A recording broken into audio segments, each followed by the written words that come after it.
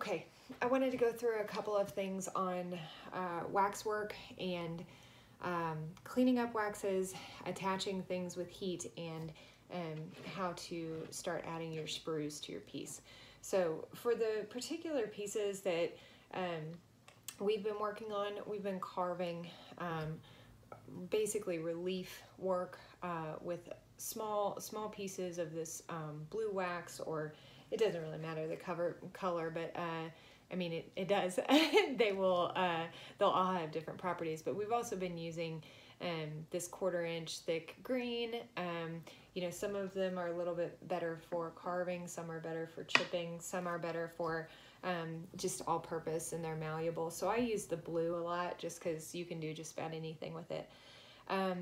So I have my little man here that I actually just broke his legs off, so I need to be able to fuse his legs back on, so I'd like to show that.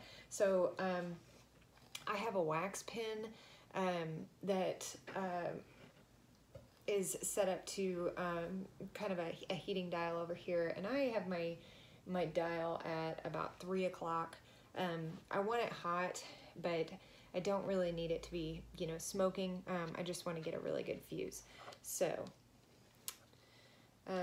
the first thing I'm going to do is just kind of set myself up, make sure that I'll be able to stay in that location once it fuses, because like soldering, sometimes I'm just going to need to just be able to hold still for a second. So I'm setting up like a little piece, you know, something underneath here so it sits it at the right size. That'll work. Okay, and so then at some point I just need to be bold and go for it.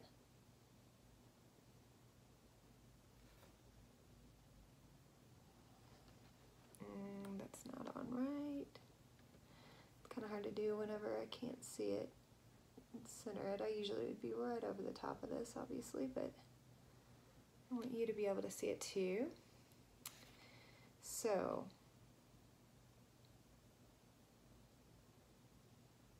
I want to make sure that I have a good fuse. I also don't want to have to do a ton of work with my wax pen, because I still have to clean up all these edges that I make so that his little feet look good. Sometimes I might need just a little extra wax depending on how I fuse.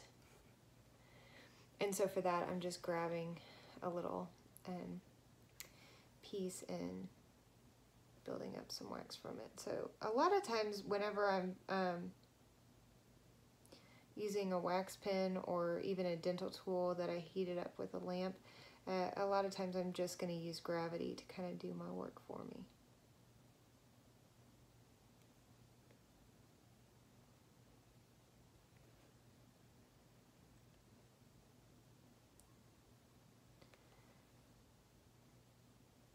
And the tricky part is that you do really want to, once you're done doing any hot work, you really want to let it cool.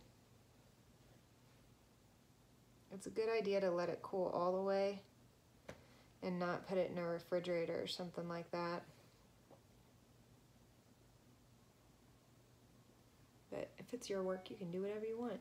Just know that it's gonna compromise the wax. So I'm gonna leave that one to cool just a little bit. I have a towel under my desk, and often I wipe off my hot tool so that I don't have a bunch of excess. I just kind of touched the top of that too, because there were little parts that I could clean up just with the heat. And even though I said I'm not going to do anything else on it, you know me, I can't help myself. So that looks pretty good.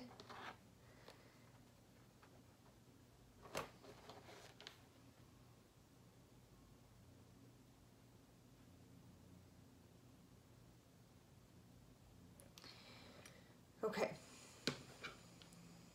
so I just check it out, make sure that it's straight and it's how I want it. Ideally, I'm going to leave it to just kind of sit for a second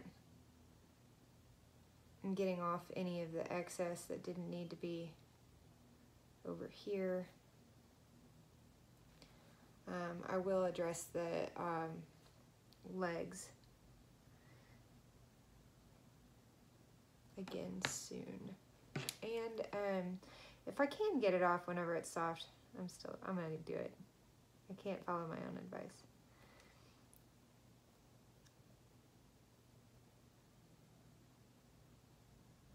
Okay, so I've got my legs on, and now we need to think about how to sprue. So I've also been working on this little dog. I still have some more carving that I need to do, and then I'm also going to be carving out the back in order to reduce weight, and so I have a little bit of time there. But so as far as talking about how to sprue, these are sometimes a little bit tricky. I have a couple that are already finished, and basically what you want to think about is you want the metal to be able to flow in, and then you don't want it to ever backflow, which means that if I was looking at this particular piece, I want the metal to go in and just kind of keep going down and down and down. And so on this particular one, I do have metal that's flowing down, and then it does have to go out and then kind of back down, but it's all pretty much just going straight down. On this particular one, you can see that I put it on an angle, and that is so that the metal can fall into that kind of big umbrella, falls down the neck of the piece, and then it goes into the body and into the legs.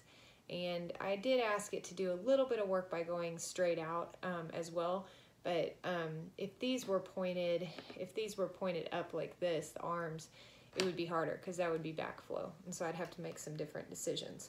So these are all pretty simple because they're all relief, and I'm also hoping to make multiples. So a lot of times I'm spruing in a way that I can also put directly into the mold. So you'll see this one's a bit different. And because I had this propeller out on the side, I was a little bit worried about putting the sprue anywhere down here. I could have like attached it to the brick and to the propeller and put like 2 sprues down here, and then it would have all flowed really well. The only reason why I didn't do that is because this propeller was actually sculpted really well, and I knew that it would be hard to get a sprue off of that and get it back the way I wanted it in metal. And so I put it on the big kind of bulky part of the body here, so that I can cut that sprue off and then just kind of use some sanding discs to get it off of the body of the material. But you can also see that the back of it is hollowed out to reduce some weight.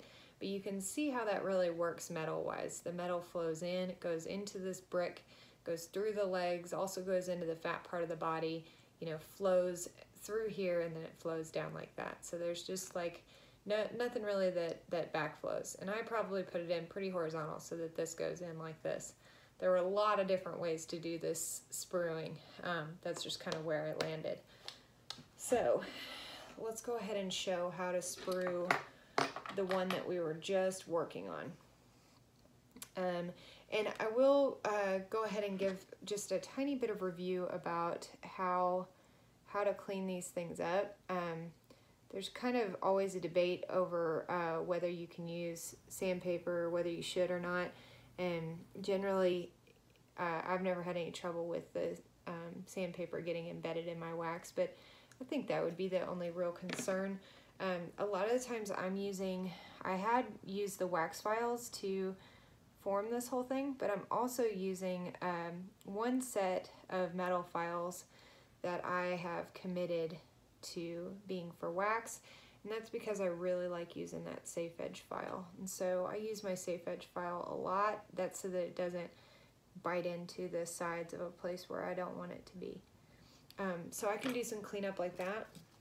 I like to use 400 sandpaper as a start, and hopefully I can get the piece as smooth as I want by using carving tools and files.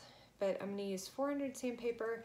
I also like to use this micro sanding paper, the ultra fine sandpaper for that is like foamy. So I use this a lot as well.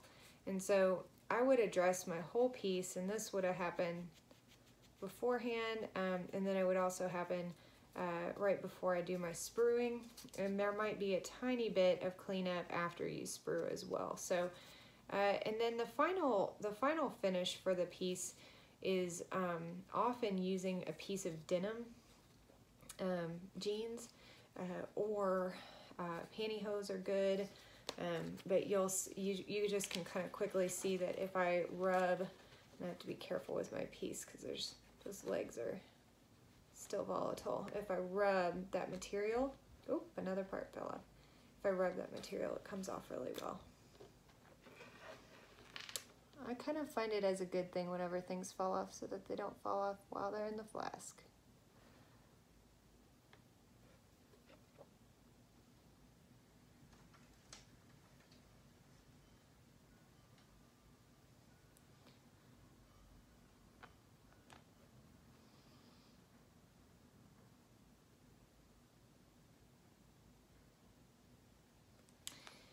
Okay, so I'm going to go ahead and sprue this. I will have a little bit of cleanup to do later.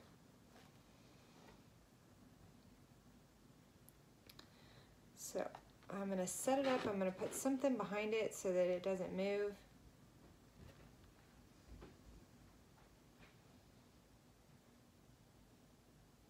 And then I'm going to fuse really close to where the legs are.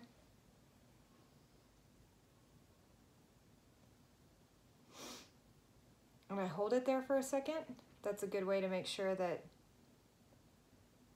it's fused, just like if you were soldering. I'm going to hold it on this side, just so that the weight is right. And then I'm going to cut this one off here. So in order to put on the next sprue, I'm going to come in at a little bit of an angle. I'm going to heat my piece. And there we are. And I really want to make sure that it's fused all the way around. I like to see a change of color in between those two different waxes. And so you can see that it kind of turned navy blue for a second. That's what I really want to be able to see. And while it's all hot and still easy to move, I'm going to go ahead and cut this little guy down. And I'm going to attach, my hands are in the way, I know. I'm going to attach the center.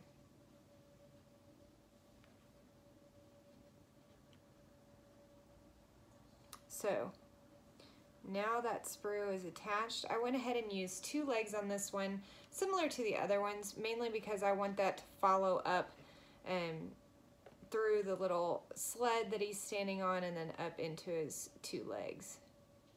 So I could probably get away with just having one big one and maybe a little reservoir, but this seems like this is going to be a better choice here. So I let that all cool really well. And then I'm going to do my final cleanup. If I need to use wax clean, I can also do that as a final method to make sure that that piece looks really clean. Remember that if you use wax clean, use it at the very near the end, especially if you're doing geometric things, because it can soften the edges a little bit. So I use that sparingly if I use it, but I still have a little bit of cleanup on his legs, and I might just have to get some sandpaper in there to just clean up those transitions of his legs. But there we have it. So this one is sprued and ready to go, and I have left it with enough of a stem so that I can attach it to a larger tree so that I can do a couple more. I mentioned the dog. After I'm finished with the dog, I do have some challenges with how to sprue him because his nose and tail are sticking out. So I'm gonna have to kind of figure out how I want to do that. Most likely I'll sprue from the back and maybe sprue from the back of his head, and it'll just have like the tiniest bit of backflow to get to his nose. Or if I angle it a little bit more like, you know, more like this, you know, then it'll have a way to get, you know, to his head and his nose, and then go up the body. So that's it for now. Stay tuned for metal.